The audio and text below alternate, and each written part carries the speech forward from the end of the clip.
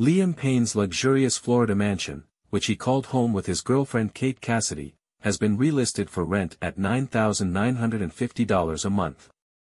This comes just weeks after the tragic passing of the former One Direction star.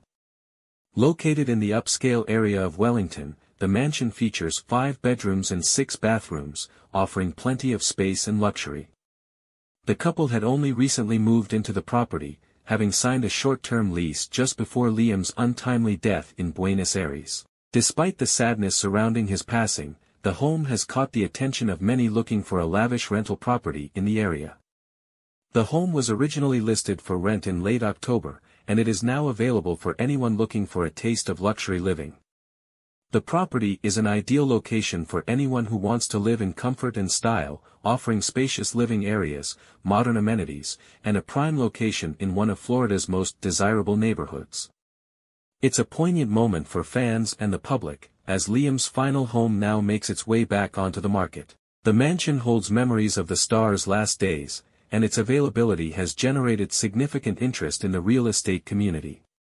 If you enjoyed this video, don't forget to like, comment, and subscribe to our channel for more updates.